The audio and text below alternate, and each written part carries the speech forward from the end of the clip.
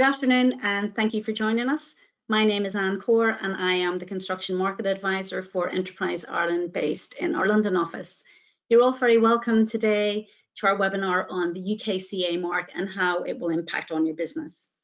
The UK Conformity Assessment mark came into effect on the 1st of January this year, and it's important that you understand what this means for your business and what you need to do to be prepared for when the CE mark is no longer recognised in England, Scotland and Wales.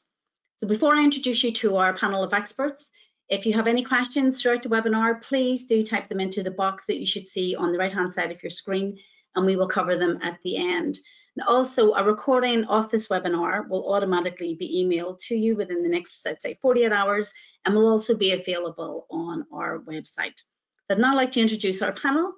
I'm going to start off with Kevin Belson, who is the Technical Manager for the United Kingdom Accreditation Service, Siddhant Sahani, Global Regulatory Analyst at Compliance and Risks, Tom Walker, Senior Associate Barrister at Blake Morgan, and Mary White, who is the Head of the Brexit Unit for the National Standards Authority of Ireland. If I can now hand over to you, Mary, to start us off today. Thank you.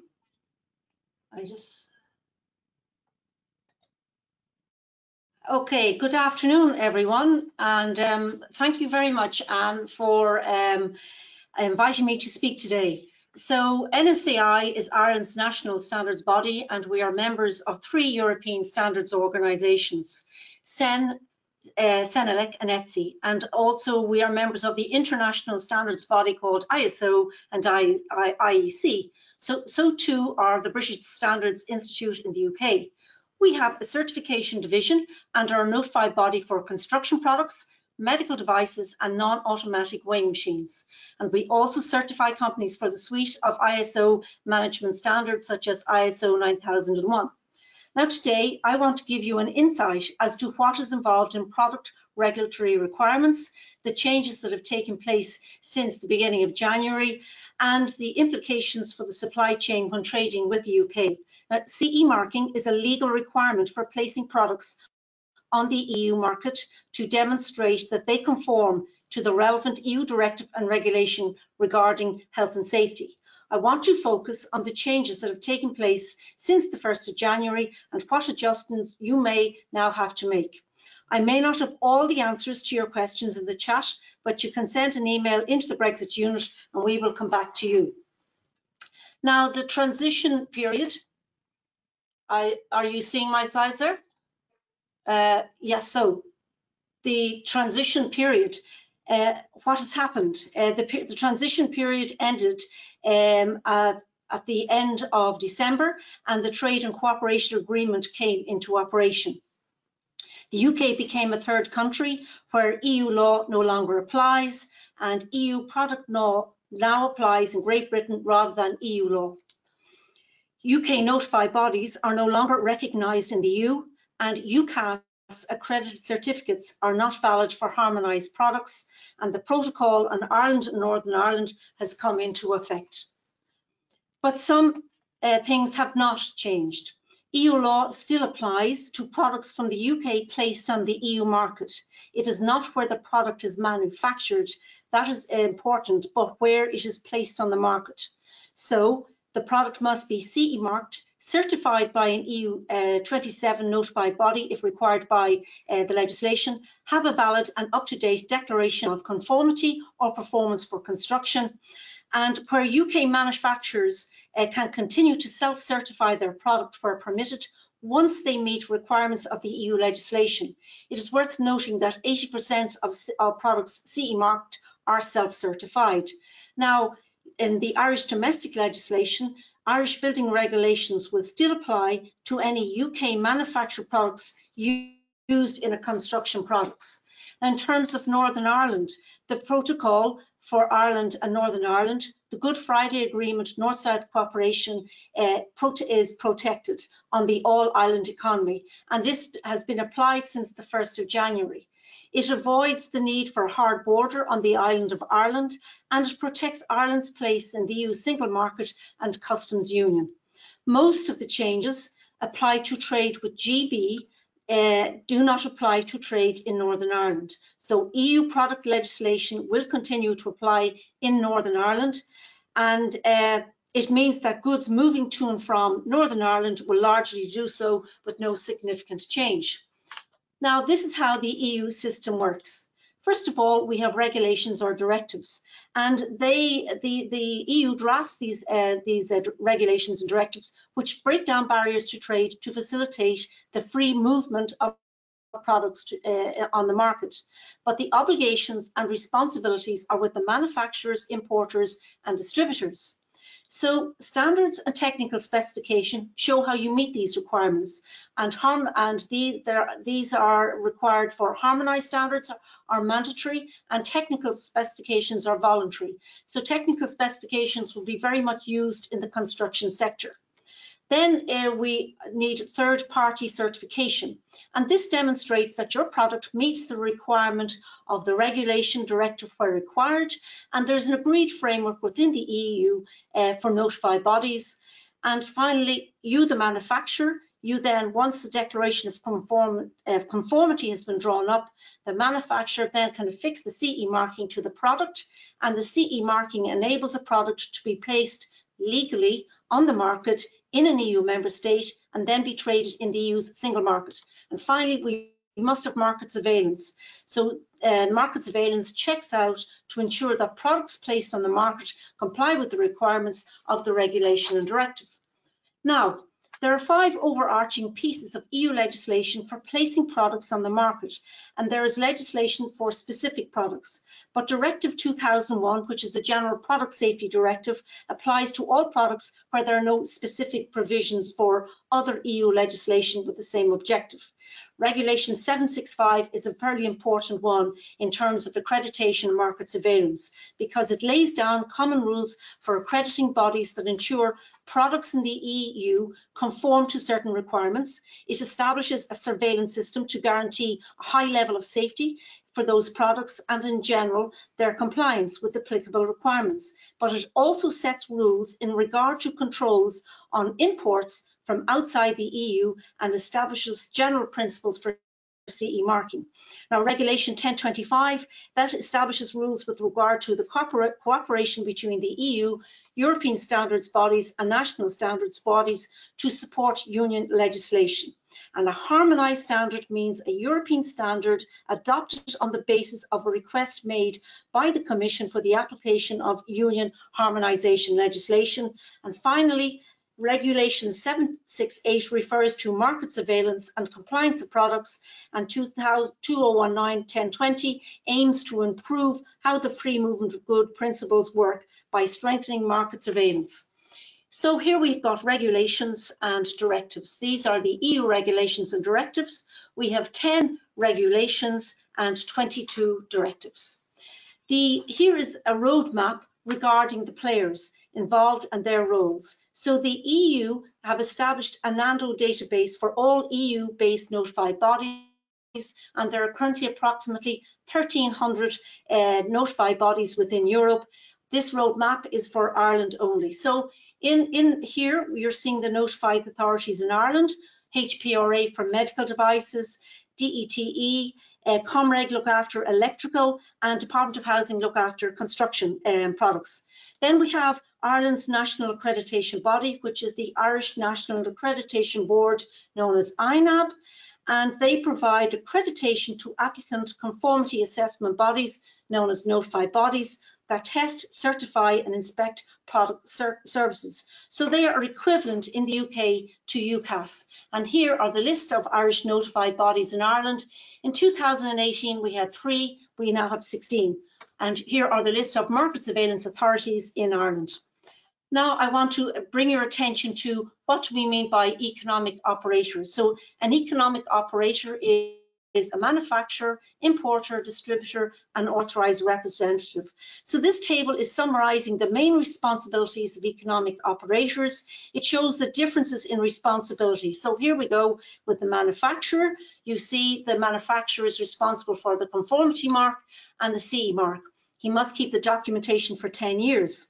As you can see here, for importers, they must be satisfied that the manufacturer has done all that is required. And that's one of the biggest changes that has taken place since January 21, because a lot of people were distributors in Ireland and they've now become importers. So you see, as an importer, you must keep the documentation for 10 years and you must monitor the product on the market where appropriate.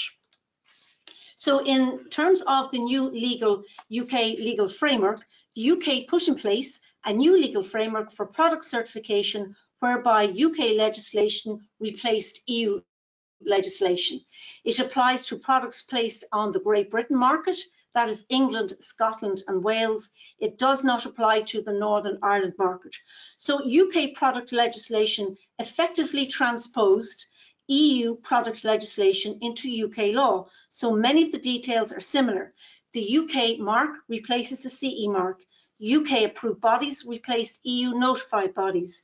UK designated standards replace EU harmonised standards. EU declaration of conformity replaces EU declaration of conformities. And UK customers of EU manufacturers will become importers under UK law. So to summarise, post-Brexit changes for Great Britain. We have designated standards, approved bodies and UKCA. So I am just going to introduce you to a mark that may be used to place products on the Northern Ireland market. Now, Sid, in his talk, will talk about this in more detail in his paper. So, Article 7 of the Northern Ireland Protocol on Ireland and Northern Ireland includes provision for manufacturers who do not want to CE mark the products for the EU, but who still want to sell in Northern Ireland. They are the normal EU product certification marks with a UK NI or United Kingdom indication added. To get the mark, products must meet the requirements of the EU product legislation, including using harmonised standards where required. They will be certified by UK notified bodies who will be recognised on the NANDO website for Northern Ireland only, and who can certify for the Northern Ireland market. And currently there are 4 Northern Ireland notified bodies. They must be marked with the CE mark and the Northern Ireland indicator.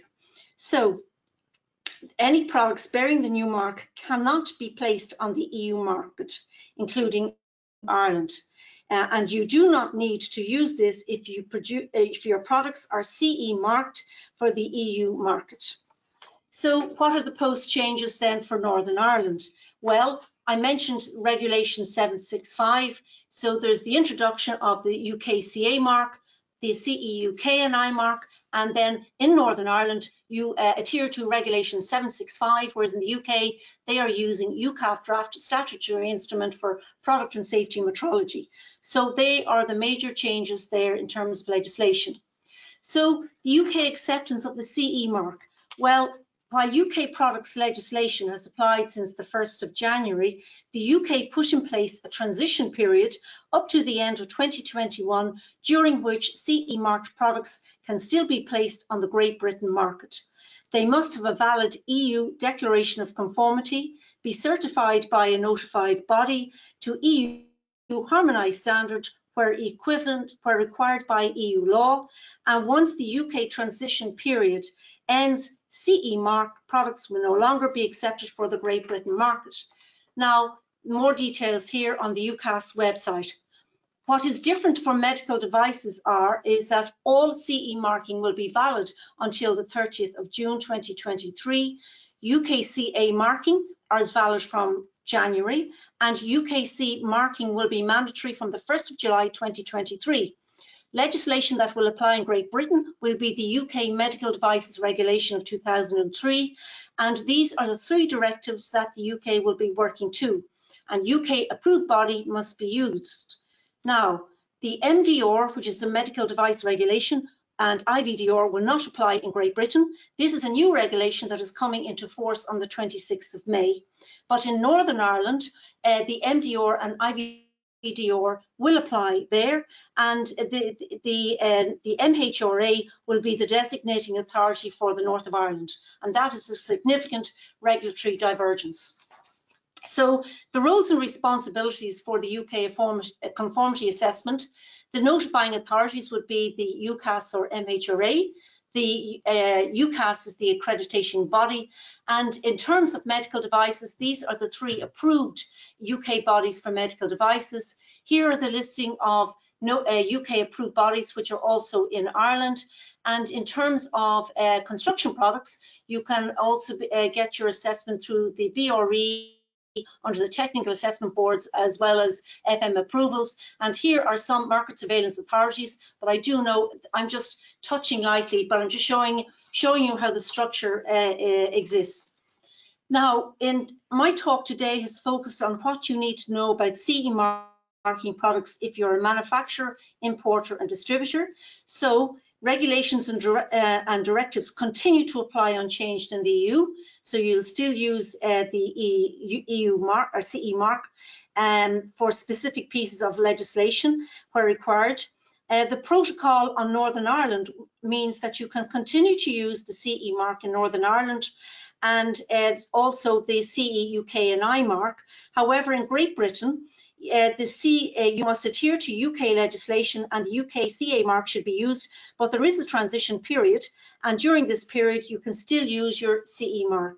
However, from the 1st of January, the CE mark will no longer be recognised in Great Britain. So in terms of the supply chain, these are the economic operators, and I'm introducing authorised reference here just as a reference for GB manufacturers, and the responsible person for the Irish manufacturer refers to for medical devices. So in terms of economic operators exporting into GB, you are the manufacturer. So since January, you are now an importer going in to the UK, to GB, not Northern Ireland. The reverse is if you are importing products from GB. So what is the role for the Irish importer? Well, under EU law, importers are responsible for ensuring that the manufacturer has produced the products in accordance with the relevant legislation. And for construction products, please check Article 13 of the Construction Products Regulation. You need to find out the additional responsibilities that you are taking on, and these are set out in the relevant EU legislation, and you can get guidance from this also from the Blue Guide, which I will refer to in later notes. You must be able to access the manufacturer's technical file. This is very important that you would have access to this file, and it has been stated that the manufacturers may be required at the port of entry. So it's important that market surveillance authorities could have access to this, and your details must include packaging with that of the manufacturer and of the importer. So this is important that you remember this as an importer. That is a change. In terms of impacts for Brexit, there is a very important EU notice to stakeholders for industrial products that was produced by the EU in March 2020, and it states that the general principles after the 31st of December.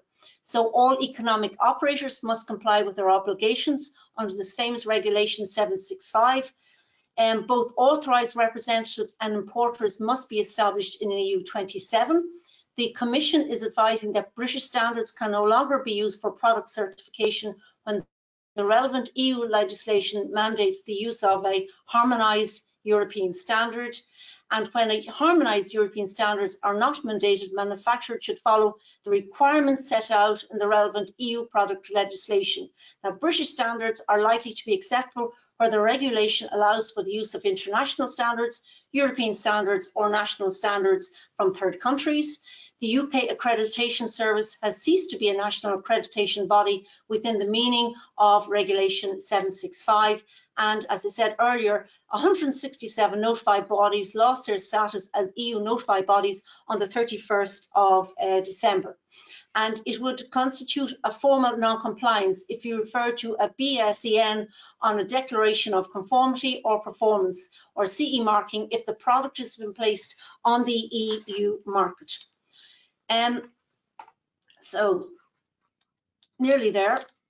So the company in Great Britain producing the products is still defined as a manufacturer under EU law. Their customer in Ireland will become an importer and take on the additional responsibilities, but anyone they sell onto will still be a distributor. So just remember that. So this is something that you may or may not be familiar about. It's in relation to wood packaging materials. So wood packaging materials includes pallets, crates, dunnage used in international trade. And there was a regulation brought in 2006, which states that if you have your product on a pallet, it must have this ISPM mark.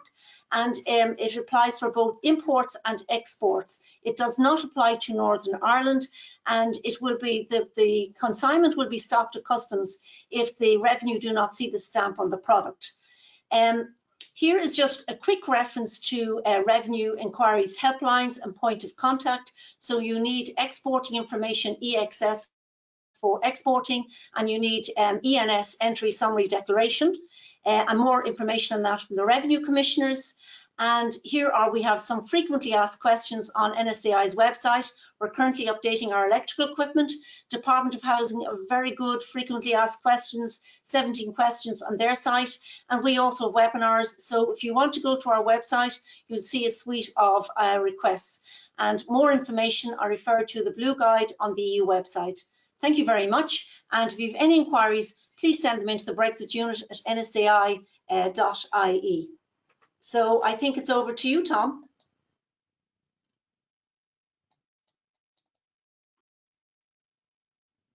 Mary, thank you very much. And thank you everyone for joining us for a tea time webinar on UKCA. I will be sharing my screen with you shortly so that you can see my slides. Hopefully that works for everyone. So once again, I'm Tom Walker. I'm a Senior Associate Barrister at Blake Morgan. I practice criminal and regulatory law. I prosecute for UK government agencies, in particular the Health and Safety Executive. I also regularly act and advise for companies, including many Irish companies, dealing with regulations here, product safety issues, and so on and so forth. So I have experience on both sides of the fence, so to speak, compliance, enforcement, and practice. And what I would like to do over the next 10 minutes or so is not so much drill down into the technical detail, because you've got some fantastic technical specialists on this panel. I'm not a technical specialist. I want to give you a legal perspective to focus on the key legal issues and the key legal risks, and hopefully after 10 minutes or so leave you with a good template for action so that you can know what your responsibilities are now, this time next year, and know what your risks are, so what you need to know. So whistle-stop tour, not least because I think it's unkind to expect anyone to have to listen to a lawyer for longer than about 10 minutes. So these are the 5 areas that we are going to step over.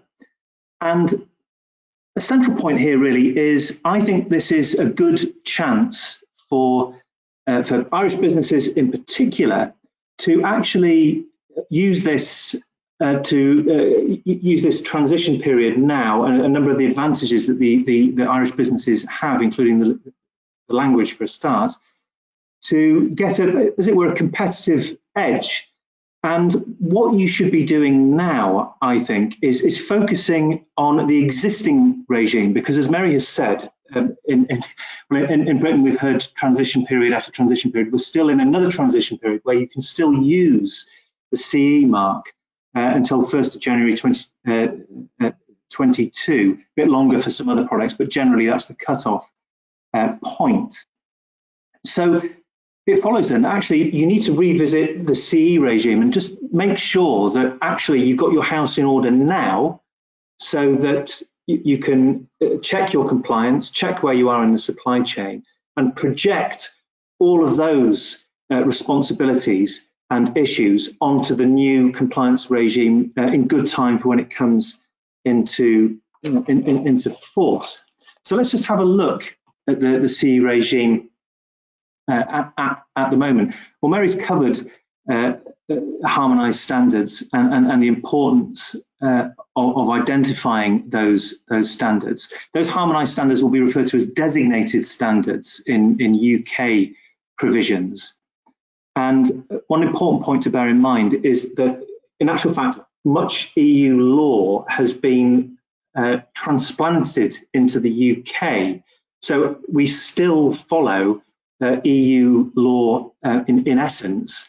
It's just that it now comes from the UK Parliament through local national regulations enforced directly. But bear in mind, until a few weeks ago, the UK enforcement authorities, the market surveillance authorities, were EU regulators.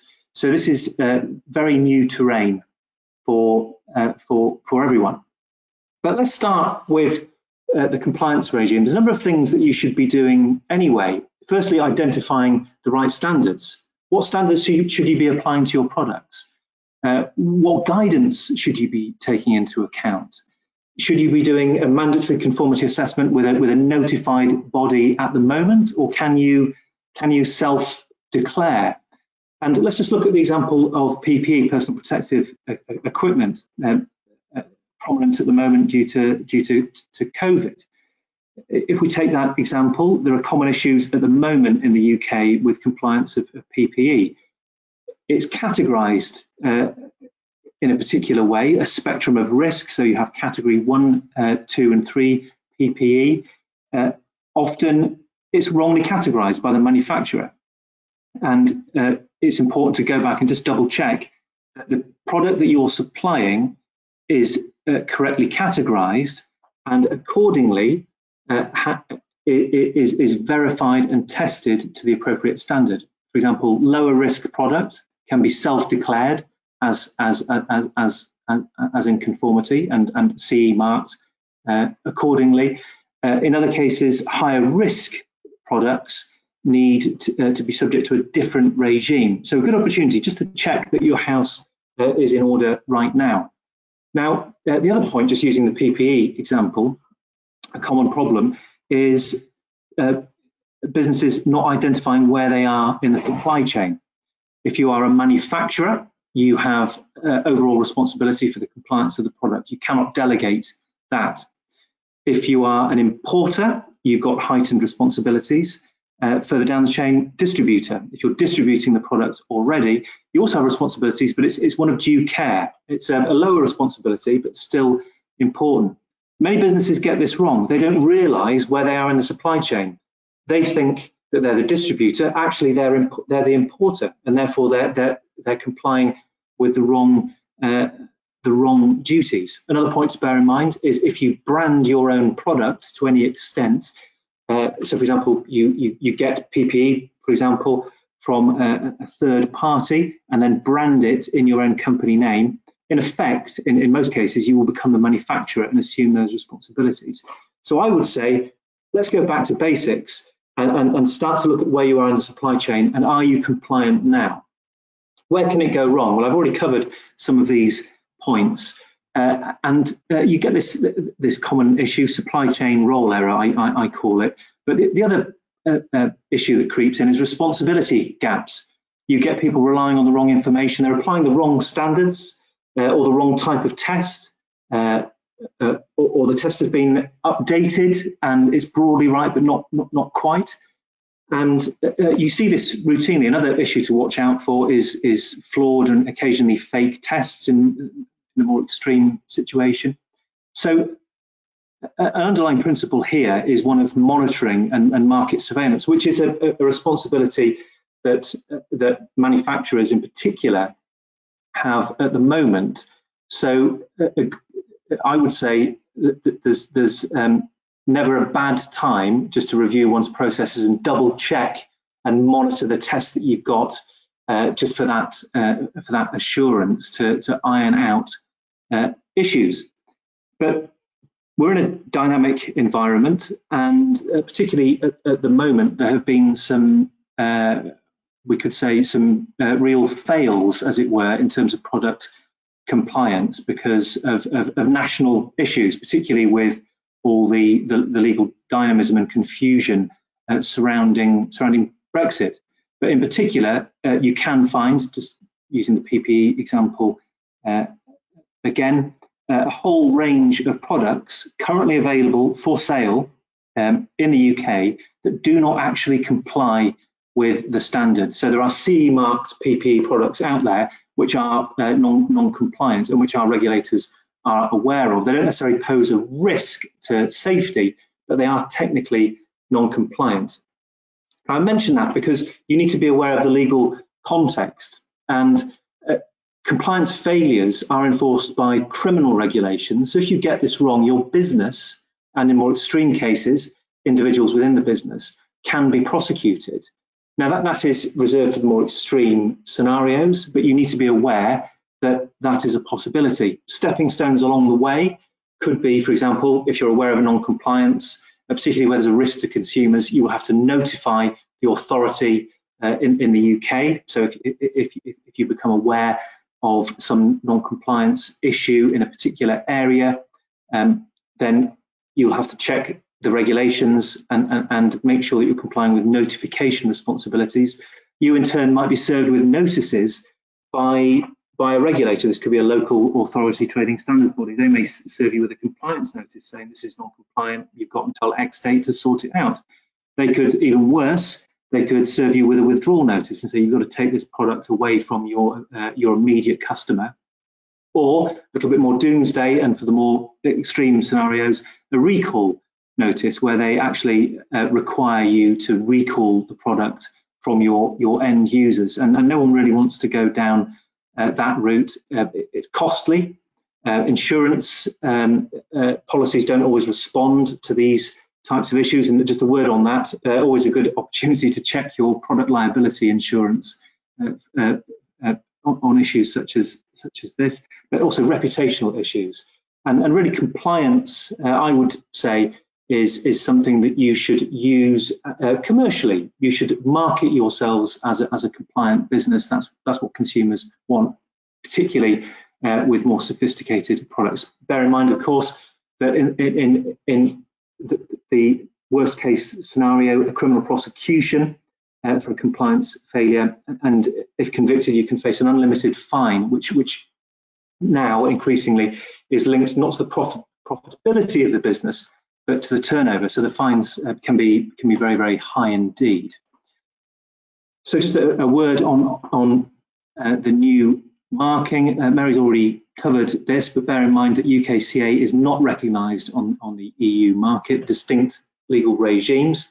This is the irony, though, that many of us in the UK feel, that the Office for Product Safety and Standards has said that actually product safety law is not going to change dramatically within the UK. So you have this irony that after all this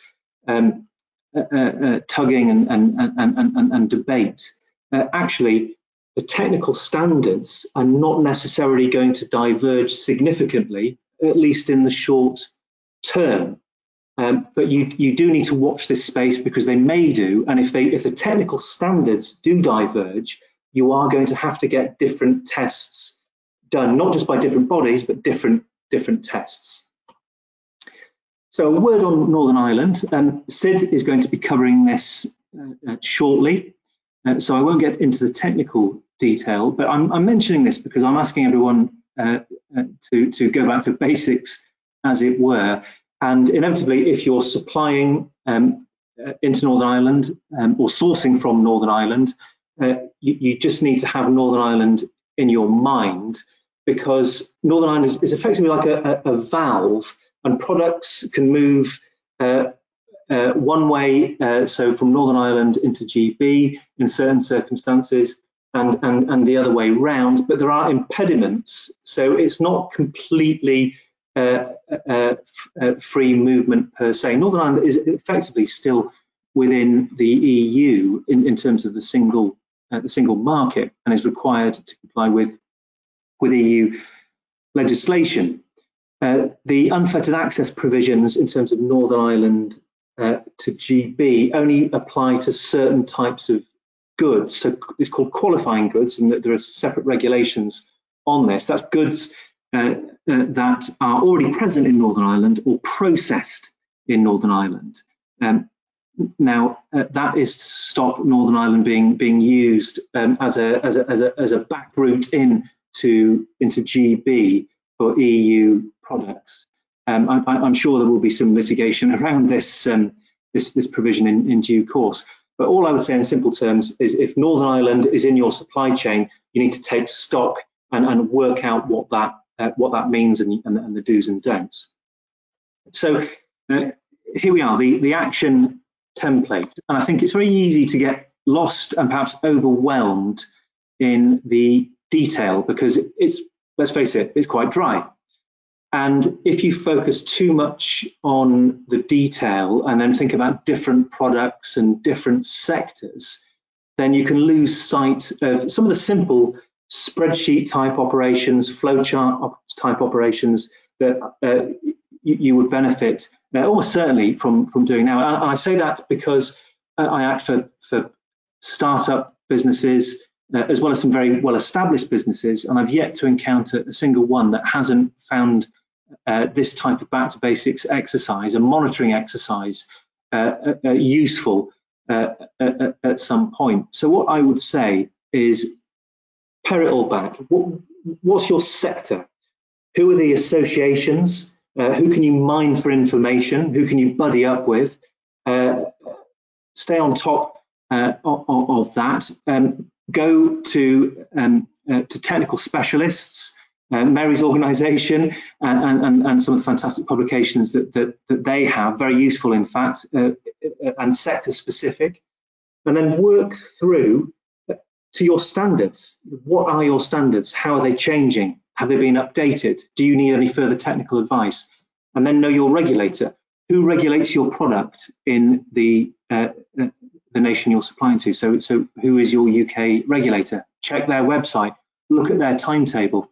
And also, don't just think about UKCA, because this opens up a smorgasbord, as it were, of other types of changes. There are other things that you might need to get on top of. So there are discrete timetables for different products. Medical devices, as we've already heard, has a slightly different timetable. Generally, we're looking at 1st of Jan 22 for UKCA markings. In some cases, though, machinery and PPE, you can have the UKCA mark on packaging available with a product until the 31st of December 2022.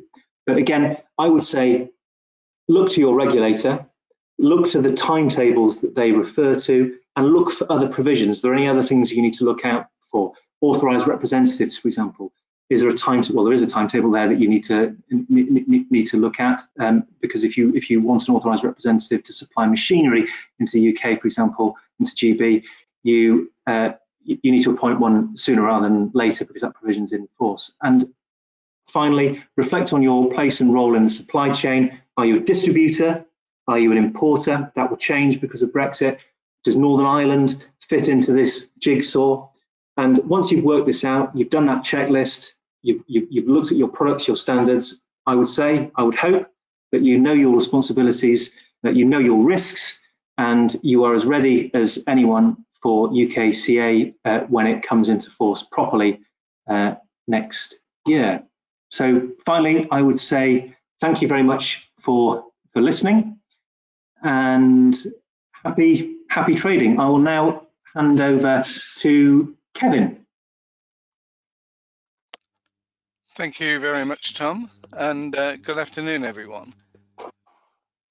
I will just get my slideshow showing on the screen, just bear with me.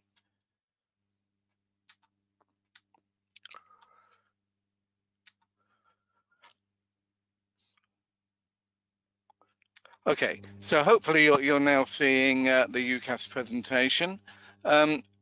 And just by way of introduction, so again, my name is Kevin Belson, and I'm the technical manager at the UK National Accreditation Body, which is UKAS.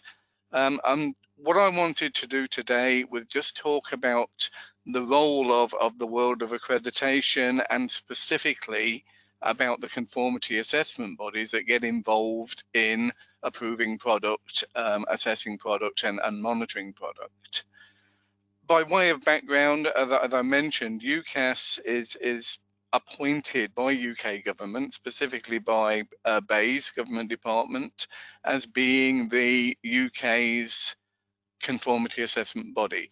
All European countries and many world countries also have approved appointed bodies like this. We work very closely with all of them, including, I'm very pleased to say, we work extremely closely with our neighbours at INAB, the Irish National Accreditation Body. So we're an appointed body. We are full members of a number of organisations, which can be very important in this kind of discussion. We're members of something that is called the European Cooperation for Accreditation, as well as members of some wider worldwide groups, the International Accreditation Forum and the International Laboratory Accreditation Cooperation. Excuse me, that one's a little bit of a mouthful. And the reason this is so important, including the EA part of this, is that these organizations are founded on a principle of mutual recognition, which means that you can have confidence in product or processes or services being produced and delivered from different parts of the world within this umbrella of accreditation. So the concept is that an ISO 9000 certificate published in Ireland holds the same status as an ISO 9000 certificate published in the UK, in Spain, in France, wherever it may be. And that mutual recognition is very important in ensuring that the requirements for conformity assessment are being looked at in the same or certainly extremely similar ways across Europe when we're talking about product compliance. But the primary role with regard to this particular web presentation today of UKAS, as well as the other European accreditation bodies now in a slightly different way, is our role in the accreditation and approval and the monitoring of what were notified bodies but are now known as approved bodies within the UKCA system. The reason the name changes is really because of the fact that in leaving the European Union, we have pulled away from the European regulations that have already been mentioned this afternoon, Regulation 765 in particular, and Decision 768, which are the important ones. And the core line that I've extracted from those regulations is a statement that says that in the European system, a notified body must be established in an EU member state. It's an interesting term, that one, established, as to what it exactly means. But it essentially means that if we're not in the EU, the notified bodies in the UK are not established in an EU member state, and therefore can really no longer be considered notified bodies in terms of the European Commission and the European Union. So in the UK, as you now know, those notified bodies are now moving over and are now known as approved bodies under the UKCA system, and I'll talk a little bit more about that as to what that means, what they have to be able to do, what we look at with them.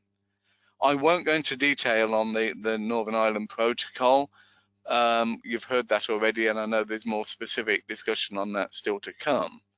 But from a UKAS perspective, from an accreditation perspective, what you'll see is that the requirements for that accreditation, the things that we go and look at these organisations for, the kind of things that we test when we go and visit them, are pretty well along the same lines. And that's because the UK processes are built upon well-established and well-proven processes within EA and within the wider world of notified bodies.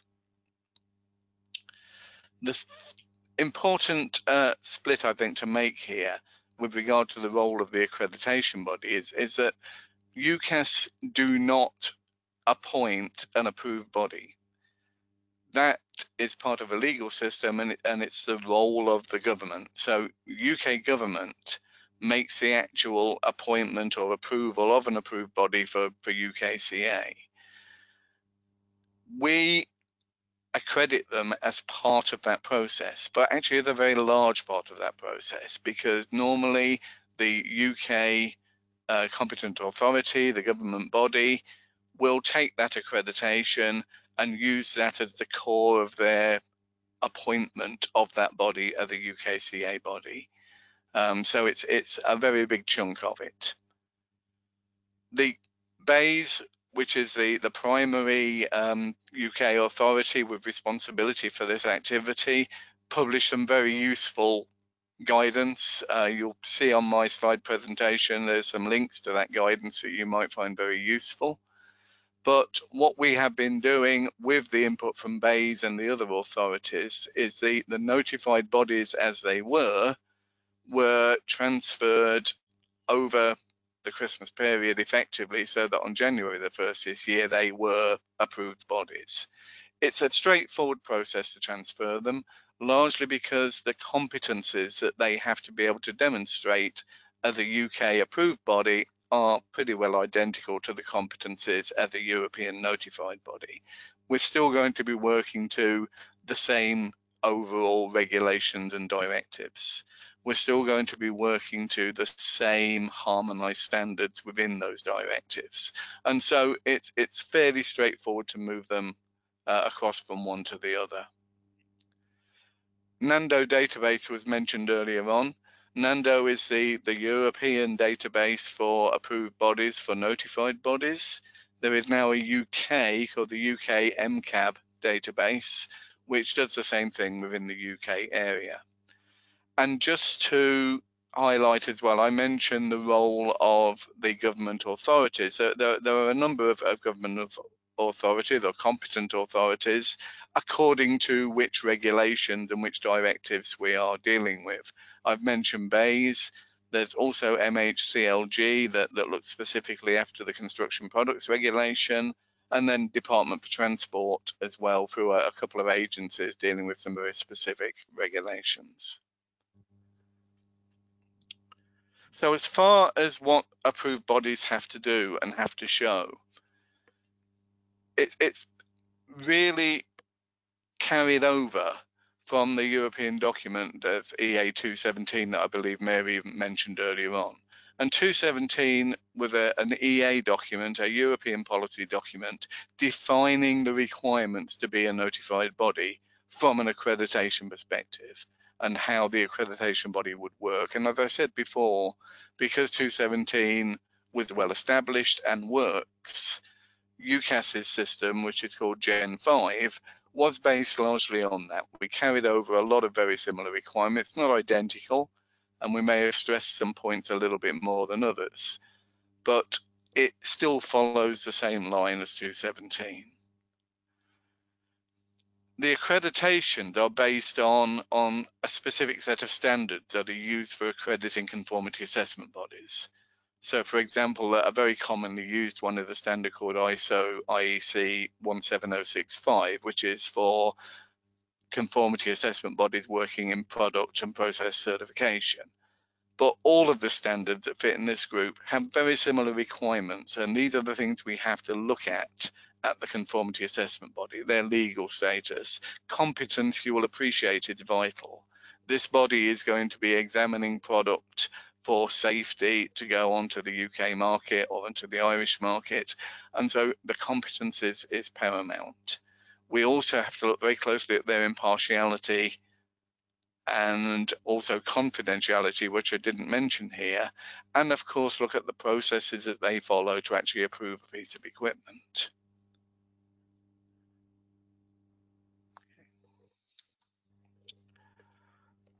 So we have laid down criteria as well, which reflects the European criteria. So we mentioned earlier on that the regulations in Europe said that a notified body had to be established in a UK member state. We've taken a very similar line in cooperation with government departments. Of course, we don't set the policy at UKAS, the government department does. But the line is that approved bodies that want to be UKCA bodies have to be established under UK law and have a legal personality. And we've been looking at this question of what being established means, and we feel it's important that it's seen as not just being a registered company in Companies House in the UK, having a registration name and a plate on a door. It isn't a brass plate. It's about having an actual working entity in the UK with that legal identification. And this becomes important because we have, not surprisingly, and I don't think you'll be too surprised, a lot of applications coming in from European notified bodies in other European countries wanting to be approved for UKCA assessments. And we've had to be clear right from the start that we will only accredit for UKCA a UK legal entity. So some of these bodies are moving forward. They're going to be setting up their own legal entity in the UK, and we're laying down some quite strict rules about what it means to be that UK legal entity. It isn't just a case of relying totally on their other site in another country. There is one exception to this that it's worth mentioning now. There may be people here involved in this, but there's one particular directive called the Pyrotechnic Articles Directive. Pyrotechnic articles being fireworks, but also importantly being things like airbags in motor vehicles and things like that. So it's quite an important directive. But what was realised was that after the split from Europe, there was no qualified notified body for pyrotechnic articles in the UK. The reliance had been in notified bodies from other European countries. And so because of this lack of organisation and the need to have one, the rules have been relaxed a little bit for European notified bodies being approved to be UKCA pyrotechnic bodies, in that they don't have to have a UK office or a UK site, but that's just for that one directive. So as far as the process and rules are, the process is the same as the CE marking. The rules are all based on the standards harmonized to the regulation. So the product standard normally will have an annex. It's often called Annex ZA. So it's always found at the back of the document. And that annex will identify what kind of conformity assessment is needed for the product concerned. And that's based on the importance of the product in terms of safety. It's termed on its expected use, and can range from design reviews being necessary by a third party to a full type approval, which means the third party inspecting examples of the product, looking at the factory production control and all of those things, or in some cases a self-declaration.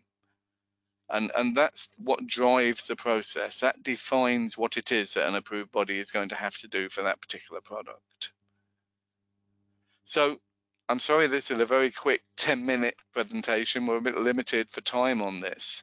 There are some links at the end of my presentation. If people have specific questions about the role of the approved bodies and about the role of accreditation in this, I'm more than happy to take questions either in the question section at the end of this or directly afterwards after the meeting.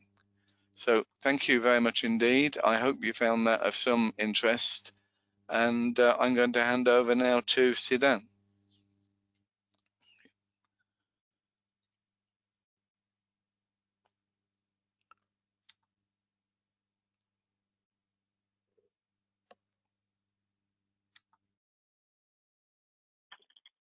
Hello there, everyone. This is Siddhant, also known as Sid. Today, I'm here on behalf of Enterprise Ireland and Compliance and Risk to shed some light on the new marking requirements for the Northern Ireland. Just a quick background of what we do. Compliance and Risk is headquartered in Cork, Ireland, also known as the Rebel County, which is where I'm speaking to you all from. We provide a business advantage for clients by providing reliable legislative information, insights, and actions through C2P, its knowledge management platform, and other solutions. We provide updates on laws right from the proposal stage to the enactment stage, so that you as a manufacturer or a concerned party can provide your opinion and views to the legislators, enabling you to perhaps map the legislation side by side with the governments. This is what I would be covering in the next 10 minutes or so. It's a nice sunny evening here in Cork, so let's get started. First question which you might think of is, what is the need for it? Well, this obligation arises out of the Northern Ireland Protocol, which came into force on 1st January 2021. The UKNI marking basically proves that the manufactured goods placed on the market in Northern Ireland are aligned with all the relevant EU rules regarding product safety. These are the vast product areas which fall under UKNI marking. Now bear in mind that there are products covered by the UKNI marking which have some special rules, such as medical devices, rail interoperability, and civil explosives.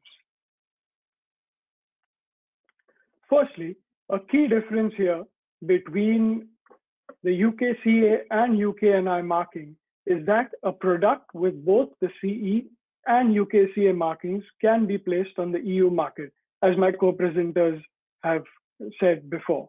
However, for the EU market, the CE mark must appear without the UKNI indication, as goods bearing the CE and UKNI marking are not acceptable in the EU market. Secondly, you never apply the UKNI marking on its own. It always accompanies the CE mark. Just a chart of what I explained earlier. You never use the UKNI marking on its own. It's always accompanied by the CE mark. This chart is just a handy representation in case you're looking back at this presentation. Sometimes the product is too small, so it might get tricky to fix the UKNI mark. So if you reduce or enlarge the size of your marking, the letters forming the UKNI mark must be in proportion to the version set out here.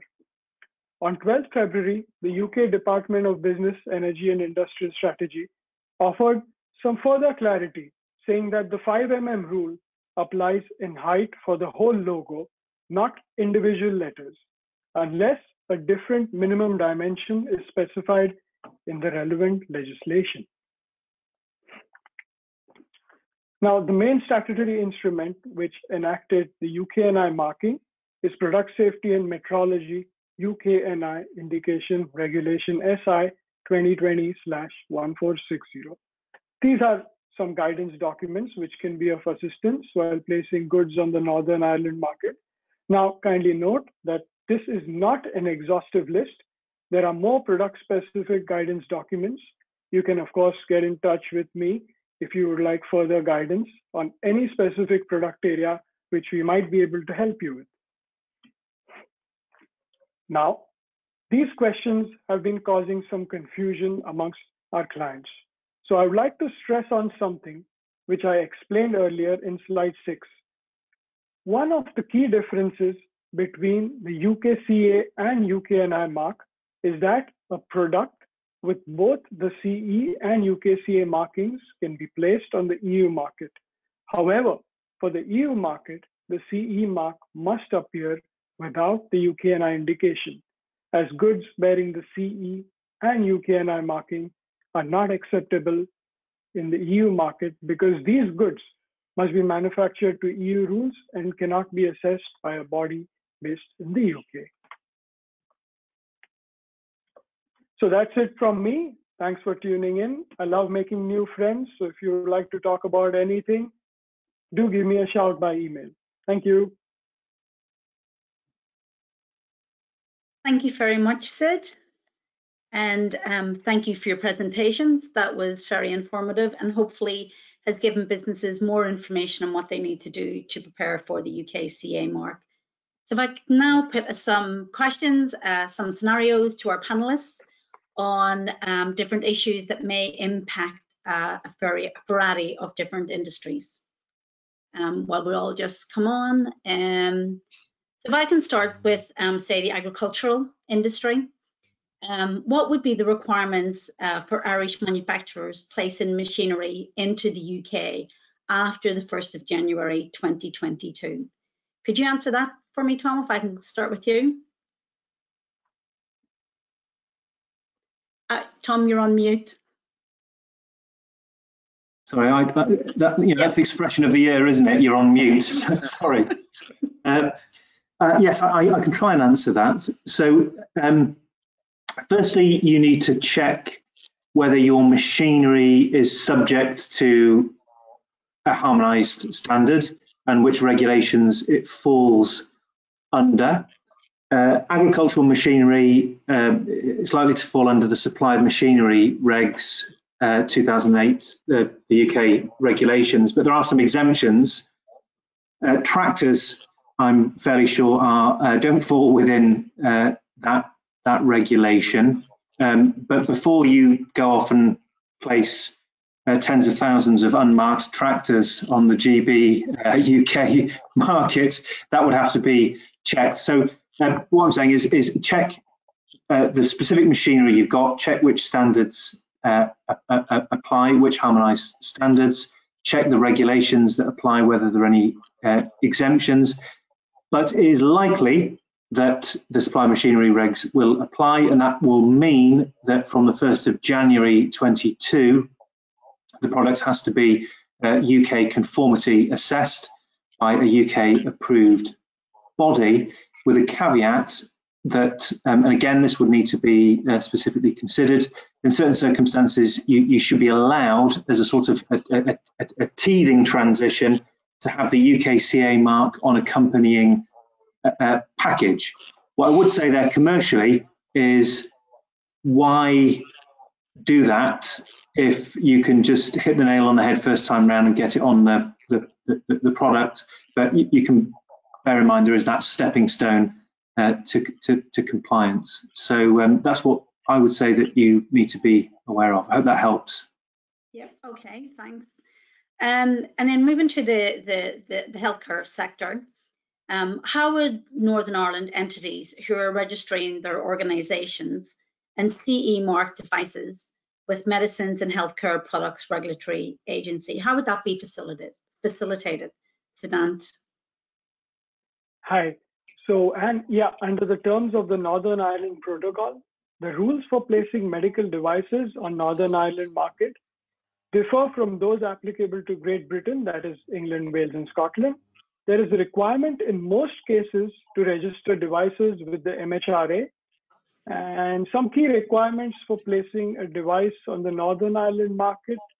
The CE marking is required. In addition, the UKNI marking is required if a UK notified body undertakes mandatory third-party conformity assessment. As yes, of course, Mary said previously in her presentation, the EU MDR and EU IVDR will apply in Northern Ireland from 26 May 2021 and 26 May 2022 respectively. Also, when placing devices on the Northern Ireland market, GB-based manufacturers must appoint an EU or Northern Ireland-based authorized rep. Of course, you can find the detailed guidance on the UK government website by MHRA. Thanks. Okay, thanks. And for non-medical companies that are selling into the UK health sector, and say these companies have sourced their products from China, they then moved it into Great Britain, so that would be Scotland, England, or Wales, and then brought it across to the Republic of Ireland, and then moved it up into Northern Ireland, and say they're acting as the marketed manufacturer. How does the UKCA mark impact on them? Is that maybe one for you, Mary? Well, originally the product is coming from a third country, and the product is going to be, from what I could understand your question there, Anne, is that the product is going to its final destination will be in Northern Ireland. So the rule that applies are where the product is placed on the market, not where it's manufactured. And as these products are destined for Northern Ireland, then they'd have to comply with the EU rules and regulations for placing the products on the Northern Ireland market when they are delivered to Northern Ireland. And they will therefore need to be CE marked or, if required by EU legislation, or CE UKNI marked, if the protocol applies. Okay. Moving on to the construction sector. Using the construction sector as a scenario, how does the UKCA mark affect existing UK subcontracts midterm that then spans the changeover date where suppliers have then got to commence with the the CE mark. So they're working on CE product at the minute, transporting it into Great Britain, and then they've got to quickly come over to the UKCA mark. How would that impact on them? Mary, can I get you to cover that one? No problem.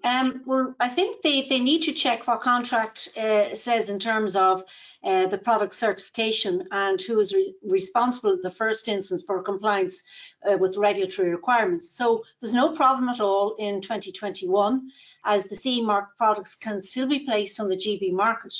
But there would be an issue for 2022, as only the UKCA mark products can be placed on the GB market.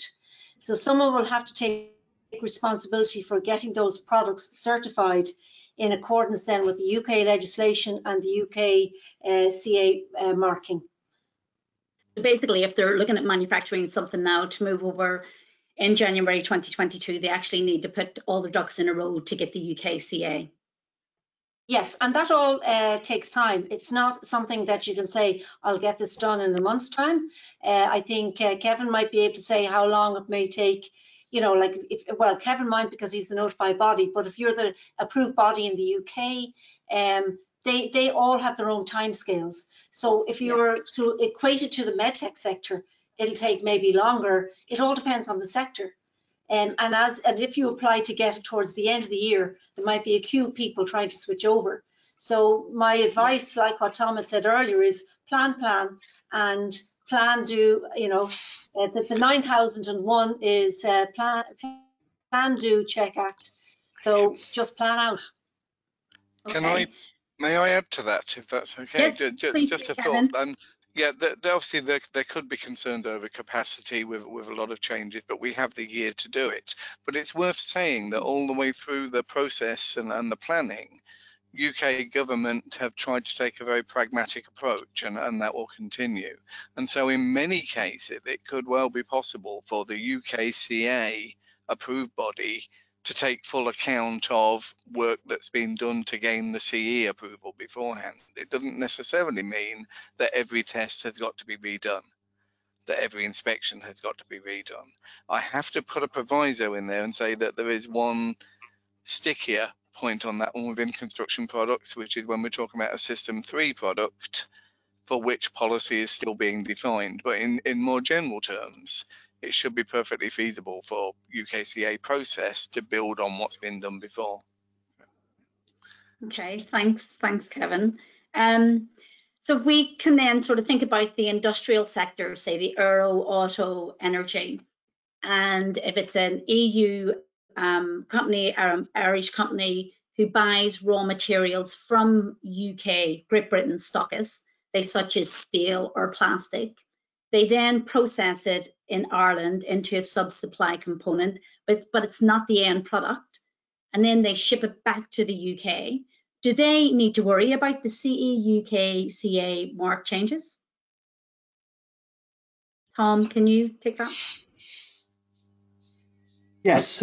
Again, I can try and give an overview, because this is a complicated area. And what I'd say here, this really goes to why I'd say you need to be sector specific, and you really need to look at precisely your role in the supply chain, what product you're importing, what you're processing, and what you're manufacturing and sending back. It may be that if, for example, that harmonised standards don't apply, that CE provisions don't apply, then actually the UKCA provisions aren't going to apply. So these markings don't apply to every single product. Not every product requires conformity assessment. So that's why I said start by focusing on the CE mark and existing EU compliance, because that still is in effect, in practical terms, the system here. So I would say you have to specifically check the sector and the standards and what's in application here. But one other important point is, as I said, UKCA is not the only change to legislation affecting the regulation of products. And for these sorts of processing type operations, you also need to consider REACH, which is now in effect UK REACH or GB REACH, and CLP. So these are provisions which apply to the control of chemicals and substances, and also classification, labelling and packaging. And you need to be aware that some of your products, even if they fall out with the UKCA regime, may fall within the REACH and CLP regime, which has also altered within GB. Technically, for present purposes, it's basically the same, but you need to be aware that that's another regulatory divergence to be aware of. Okay, thanks. So moving back to the construction industry again, I know a large amount of steel for the construction industry is purchased in GB, and it's brought back to Ireland and manufactured, say for large residential developments, and exported back into GB. What would the process be that they would need to ensure the UKCA compliance? Mary, can you answer that for me, please? I think it's like a previous question that you asked me there, and the rules that apply are where the product is placed on the market. So the raw material has come into Ireland, the manufacturer in Ireland has made a product, and then it's been sent back to the GB market. So as these products are destined for the GB market, they will need to be complying with the rules for placing products on the GB market when they are exported back to GB. And then also to take into account there could be duty and tax implications depending on the interpretation of the rules of origin, as there will be processing in Ireland. So that piece would be sorted out by revenue. So in my slide presentation, I give links to the revenue website. There's also another consideration I'd like to introduce, Anne, is that what if you're an Irish manufacturer in Ireland and you're bringing in a steel product from the UK and you're putting it into an Irish product? So the product that may be coming in could be made to what's known as EN 1090, and that product may have to be certified now before it comes into Ireland, if you follow me. So the manufacturer in the UK may also have to get his product certified to an EU-based 27 notified body in order for it to be going into the building project in Ireland. So it's very, very important too that we could be receiving raw materials coming into Ireland that is going into a building project in Ireland as well, and that project also has to get signed off. So in both jurisdictions, there's going to be rules that will be required, if you follow me. So I introduced an amendment to your question. It's okay. Look, thanks. That's a lot of information to digest, and it's an appropriate time to say to all the Enterprise Ireland client companies who have joined us today and who export to the UK, if you need further guidance or if you have any questions about anything that was talked about today, please do contact your UK market advisor, and a list of the UK market advisors and the sectors that we all cover will be displayed on the screen in just a minute. But before we move on to our audience questions, because there's a lot that's come in, and I can see that we're over time, I'd like to introduce my colleague Emer O'Byrne. Emer is a senior executive in the Brexit unit in Enterprise Ireland, and she's going to give us an overview of the supports that's available. Emer. Thanks very much, Anne. I hope that everybody can hear me okay, and you can see the slide that's just been put up. So as Anne says, I work in Enterprise Ireland's Brexit unit, which is based in Dublin. So we work with Irish companies who are looking to try and identify and overcome challenges associated with Brexit, but also to work closely with our colleagues like Anne in the Enterprise Ireland, London and Manchester offices to highlight opportunities for Irish companies to grow in the UK as well. And I suppose I just wanted to highlight a few of the financial supports that are available to companies from the Irish government agencies, both Enterprise Ireland as well as our colleagues in the local enterprise offices. You know, a few of these supports are listed on the slide there, as you can see, but what I would point and direct people to our website, which is called prepareforbrexit.com, and that lists all the supports that are available, whether it be through Enterprise Ireland or our colleagues, as I said, in the local enterprise offices, such as their customs training programs, their mentoring, and they have specific financial supports as well. And for today, I would just like to highlight two particular financial supports. The first one is the Evolve Strategic Planning Grant. And this grant is up to the value of €5,000 of a grant, and it's for Enterprise Ireland client companies to look at engaging an expert consultant to work with them to get advice on a broad range of areas. You know, for example, it can support companies to look at optimizing approaches to their supply chain, for example. It can support companies to look at researching opportunities as the market evolves and changes. And I suppose in particular for those listening today, it also can help companies or support companies to access consultants and expertise while preparing for changes to certification and regulatory requirements. Then the other support I would also highlight is our Ready for Customs grant, which was launched in September of 2020 as part of it was a 20 million fund as part of a stimulus package by the Irish government, and companies can get access to up to €9,000 per employee for engaging someone in customs work, whether they be new or redeployed into that role. We can also support part-time positions because customs work can lend itself to part-time roles. And it's open to companies beyond Enterprise Ireland client companies, so to Irish companies that are directly engaged in business activities to, from and through the UK and who require new or increased customs clearance capacity. And just to give kind of an example, over the final 4 months of 2020, we supported up to 1,000 or over 1,000 customs roles to the value of 7.6 million. So that grant is still available, but is only available until the end of March. So companies can find out more information on our prepareforbrexit.com site, and that's also where they can apply. And we would encourage companies, anybody who might be interested in either applying for one of the supports or finding out more information, to contact their development advisor in Enterprise Ireland to learn more. And that's all from the Enterprise Ireland support side of things, and unless there's any questions. We've actually got quite a lot of questions that's come in, and I'm not going to keep everyone on for too much longer, and sorry if I'm not going to get to all your questions, but if I very quickly go through a few. One of the questions says, UKAS test reports are no longer acceptable for the purpose of CE marking. Will test reports from EU test labs be acceptable for UKCA mark? I don't know who would like to take that one. I can pick that up if you like. Please, Kevin. And I think I have to say that the degree of it depends on this. There's a difference in the way this is looked at between different sectors. And generally speaking, it also depends on which module of a directive is being followed. So if a European notified body is doing a complete type approval for a new piece of equipment, they will gather information from a number of places to support that type approval. And as far as I'm aware, there's no reason why they shouldn't use the UKAS accredited report as part of that.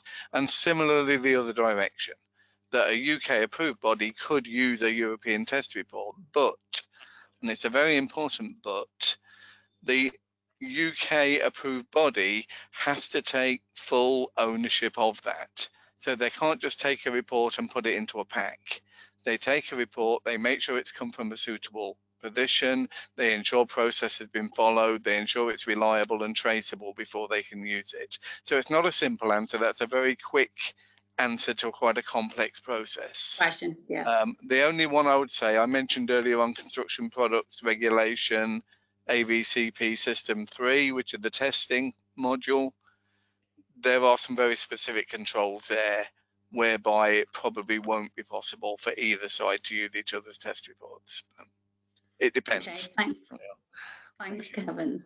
Can we put the CE and UKCA mark on one product to enable it to be sold both in Ireland and in GB? Mary, if you're answering that, I think you're on mute. Okay, sorry, Anne.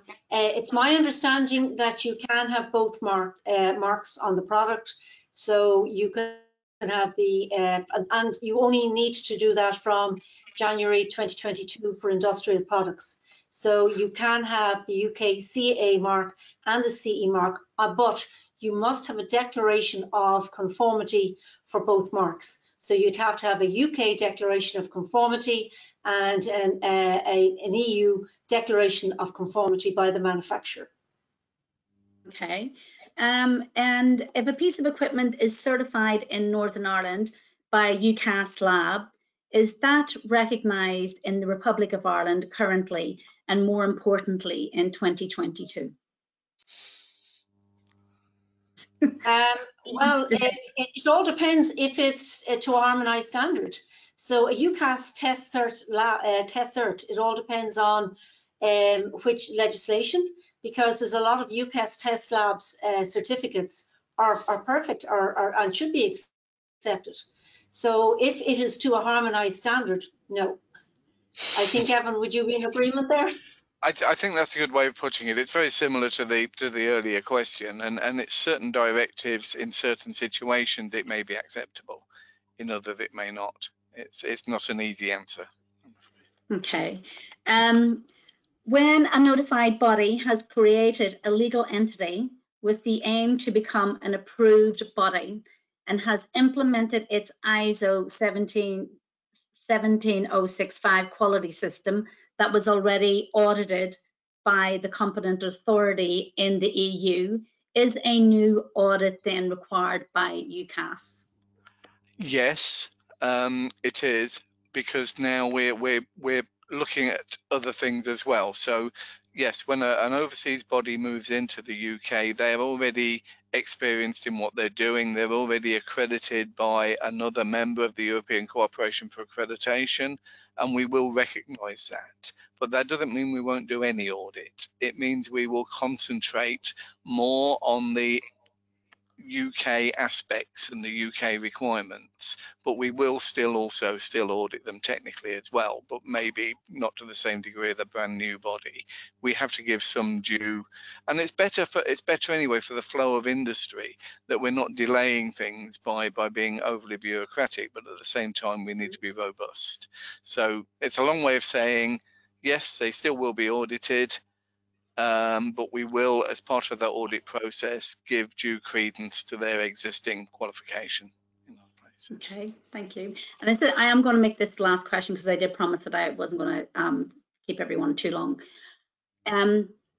Is a DOP/CE mark with System 4 assessment declared on the DOP still acceptable from a UK manufacturer/supplier, as System 4 does not require a notified body to be declared on the DOP? And I kind of, while you were chatting, I looked up. Could you just repeat the first sentence? I'm assuming DOP is direct observation of procedural skills. No, it's a declaration of performance. Oh, is it? Sorry. I presume it's... So the question again is a DOP CE mark with System 4 assessment declared on the DOP still acceptable from a UK manufacturer supplier? You, Kevin? I'm not sure. No, I would have to go away and think about them. That's not something I would have an immediate answer for, I'm afraid. I need a little bit of notice. If the questioner wants to contact me directly by email, that's fine, and I'll go back to them. But I'm afraid I will need a little bit of time to look into that. Okay, well, sorry to the person who's asked that question. But as Kevin just said, say that if it is to the AVCP system for the construction products regulation, which would be similar to the UK system, there is no notified body involvement for System 4. There is for System 3, but not System 4. So there wouldn't be any involvement. There wouldn't be any involvement by a notified body. Okay, well, hopefully then that does answer the question and they don't need to go back to Kevin. But we have run out of time, really run over time. And apologies if we didn't get to answer all of your questions. But before we sign off today, I'd like to say a massive thank you to Mary, Tom, Kevin and Sedan for your presentations and for giving us your time today. And I'd also like to say a huge thank you for attending today. And if anyone has any questions, please do reach out and contact us. Thank you. Thank you. Thank you, everyone. Thank you, everyone.